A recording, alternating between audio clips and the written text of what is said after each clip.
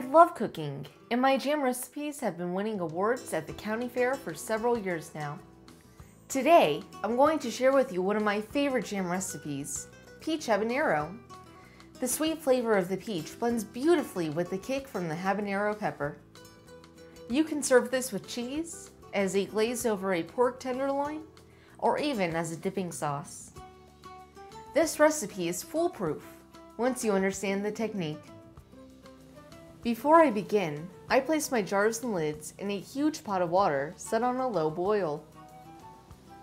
I've already rinsed and washed them, but this gives an extra boost to sterilization. I'll add the lids a few minutes before I pour the jam into my jars. This helps get the rubber side a bit sticky to make the perfect seal.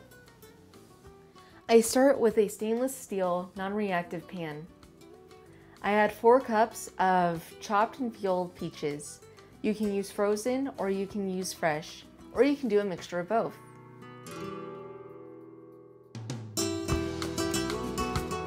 Now I add a 1/4 cup of lemon juice. Now I add a 1/4 cup of finely chopped habanero peppers.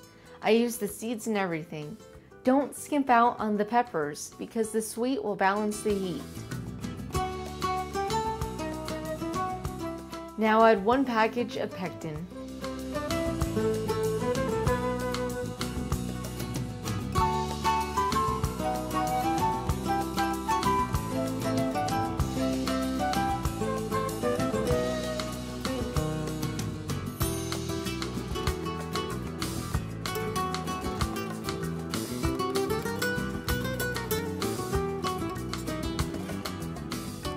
I'm now going to add a pat of butter.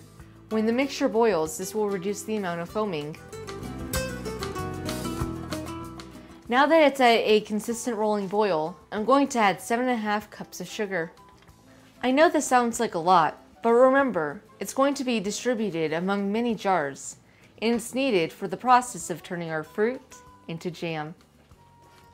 Now, I'm going to turn off the stove, and I'm going to take the jam off of the heat and let it cool for 10 minutes.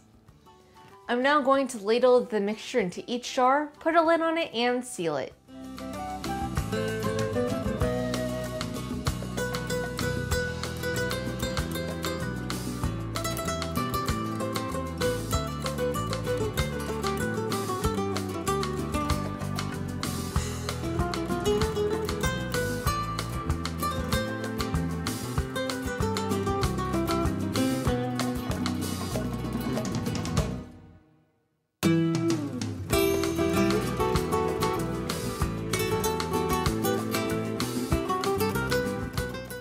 I'm now going to place my jars into a hot water bath, making sure that they're covered with 1 to 2 inches of water.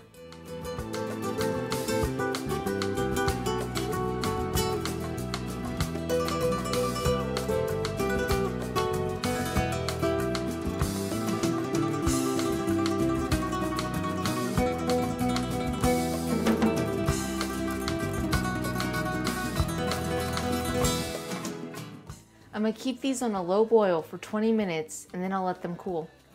And the jam is done. One final step. The lid of the jar is the only part that is not reusable when you're done with your jam.